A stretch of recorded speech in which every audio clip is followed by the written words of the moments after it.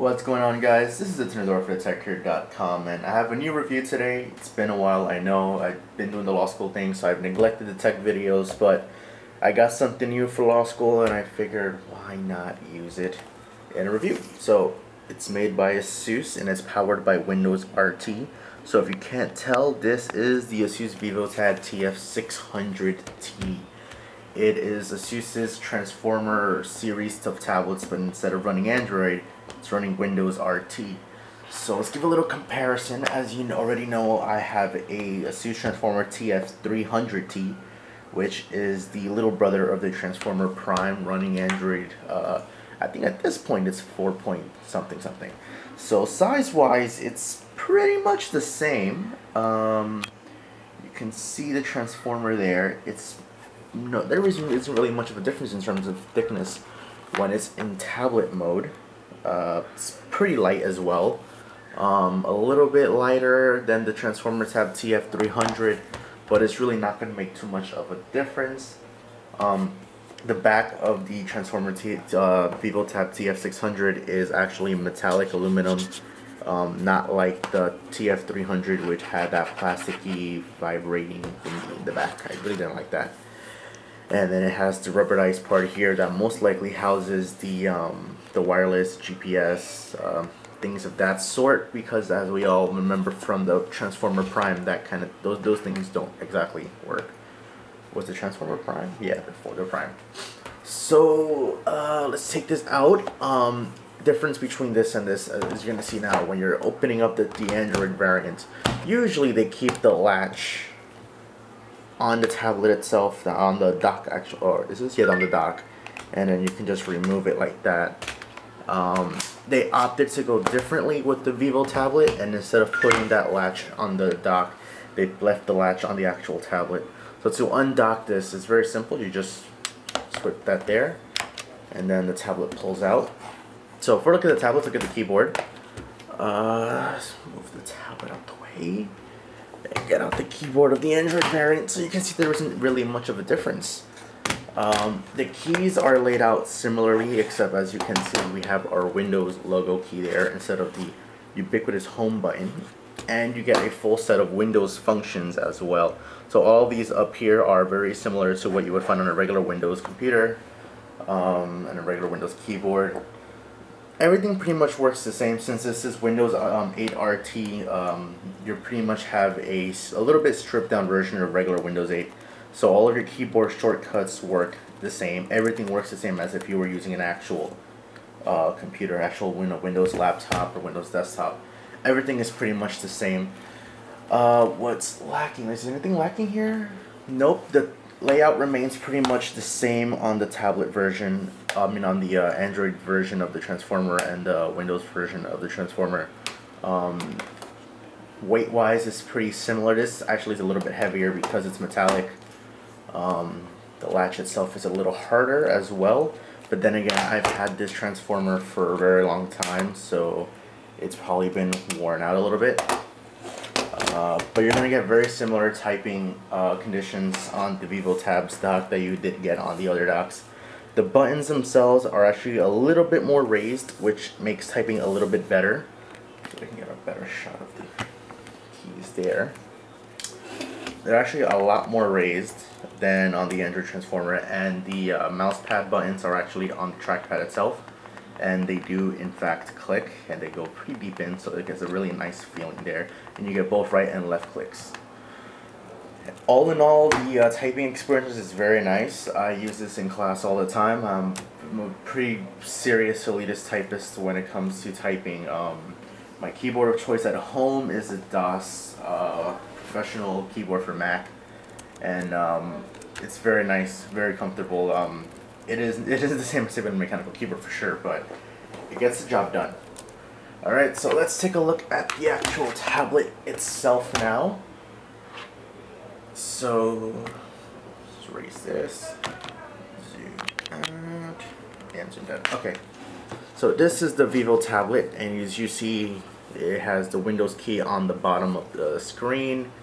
On the side, you have your headphone jack and a volume rocker. It's pretty easy to get to, a little uncomfortable to click though because it's kind of embedded in a little bit. So just keep that in mind. And on the other side you have the latch to eject. Let's just do this. So you have the latch to eject, micro SD card slot. I think it only takes SDHC because it's not reading the one I have in there at the moment.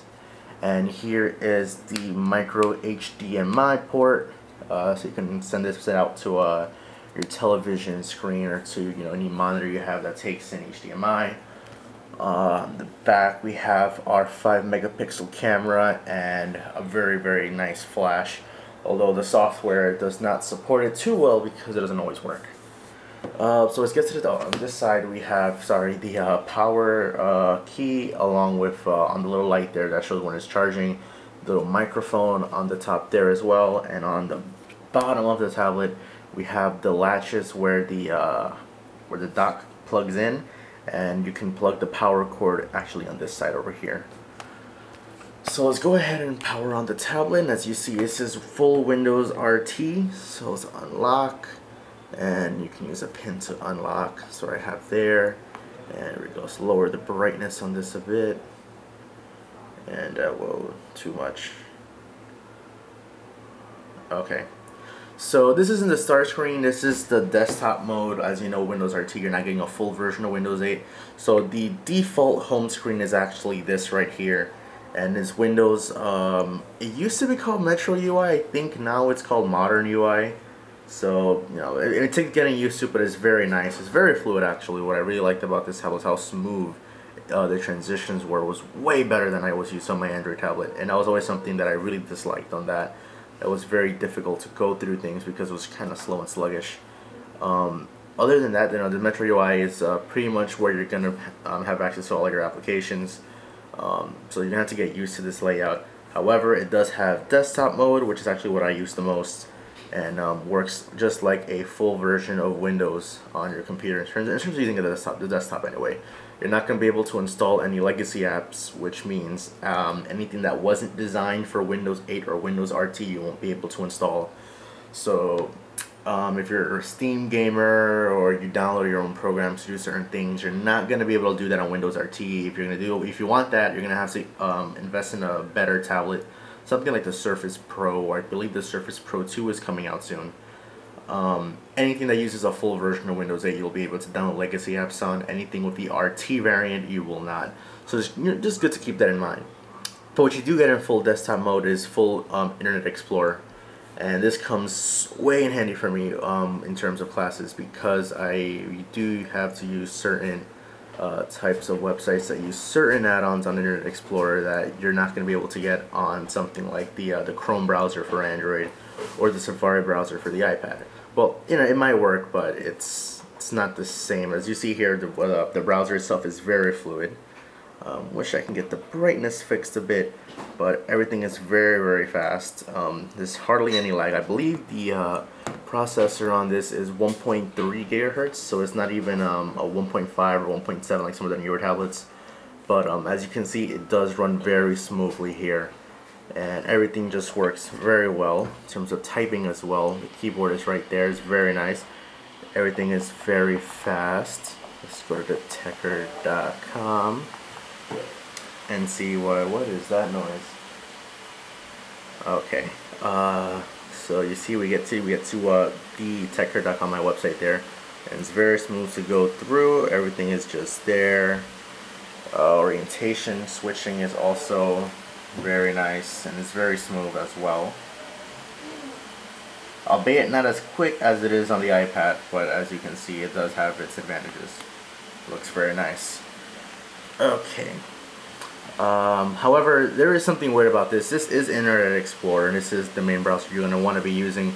But if you go back to Metro UI, you have another Internet Explorer that you can actually use, which I find kind of weird because I'm not sure why you would want to do this. But I guess the way I've used this is if I need to do something very quickly on a web browser, like search something very quickly, I tend to use this version of the Internet Explorer. And if I'm in class or at home and I'm just on my other tablet doing nothing, I use this version of Internet Explorer.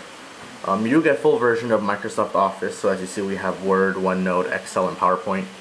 I believe in Windows RT 8.1 you are going to get access to Outlook, so you will be able to check your emails using that instead of using the kind of weird email app that's here, YouTube email.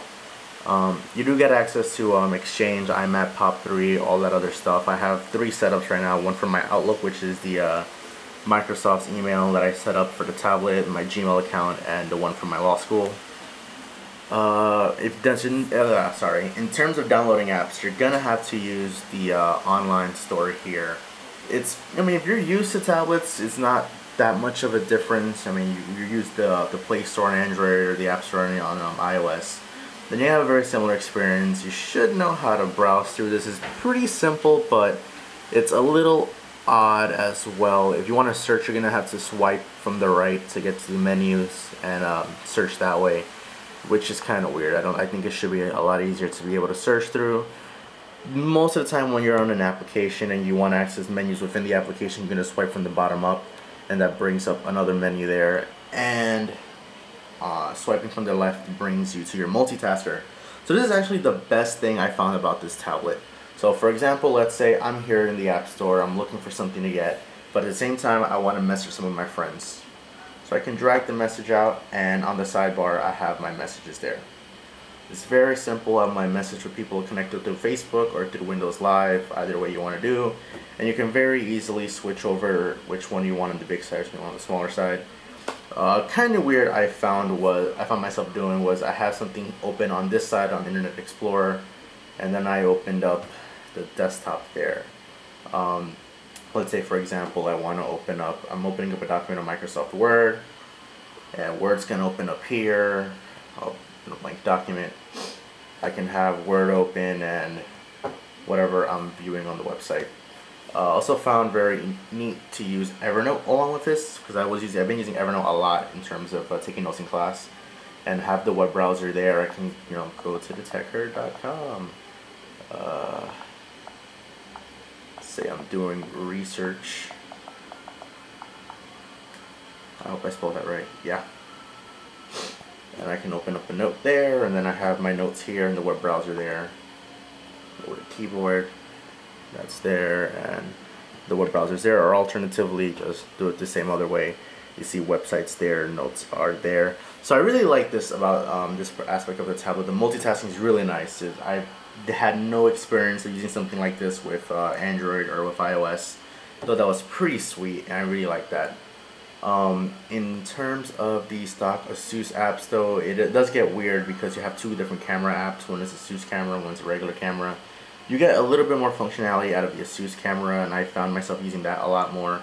But some of the settings don't exactly work too well, such as the flash doesn't always activate. Right now I have flash on, and it's gonna activate there. But if your flash is set to auto, most likely it's not going to activate. I actually tried taking pictures at night with the flash on auto, and it just wouldn't work. So that's just something to keep in mind. There are some caveats to Windows RT, but not anything that's too bad that you're not going to want to use. The selection of apps is not as large as you would see on the Play Store or iOS App Store. That's expected because developers don't usually tend to develop applications for Surface RT a lot. That could change in the near future, you never know. I mean, Surface RT, Windows 8 in general, is getting a lot more popular now. All manufacturers are making computers and using Windows RT because it's a newer version of Windows, and it's slowly getting there. The apps that I use are there. I have my Evernote, I have my Amazon, I have Hulu Plus and Netflix. That's pretty much what I want. And if there's anything else I need, like let's say Crunchyroll, for example, I can just open up the Internet Explorer and just open up Crunchyroll that way. Because you do get a full version of Internet Explorer. Just remember that there's no mobile browser. This isn't Chrome for Android or Safari for iOS. This is a full desktop web browser that you're using. There's no limitations on it. Full flash. Everything works perfectly on that. So this is what I've been using for class. Combined with the keyboard dock, this is actually probably the best thing I've used. In the beginning, I was using the Asus Transformer tablet just because it had the better battery life, and then I switched over to the iPad for the app support. But I think this is actually a better deal because the dock itself does have a very large battery in it. I'm in school usually from 9 in the morning to about 5 to 6 at night, and excuse me, my battery, the tablet itself lasts all day. By the time I get home, I live pretty far from my law school, so by the time I get home around 8 o'clock, I usually have about 20% battery left, and that's already using up all of the battery on the dock. So the tablet itself just has 20% battery left. So it does last you all day. You do get a lot of use out of it. It's very simple and very nice to use. It's very fast. And I really love this tablet. It's probably the best tablet I've used so far, although next year I'll probably have something better. It does not use the normal Asus charger that you're going to find on the Prime or the Infinity or the TF300. It has a brand new type of charger, so that's also something to keep in mind. But that's it, guys. So thanks for watching. This has been the Turner for thetechherd.com, and I'll see you guys in the next video.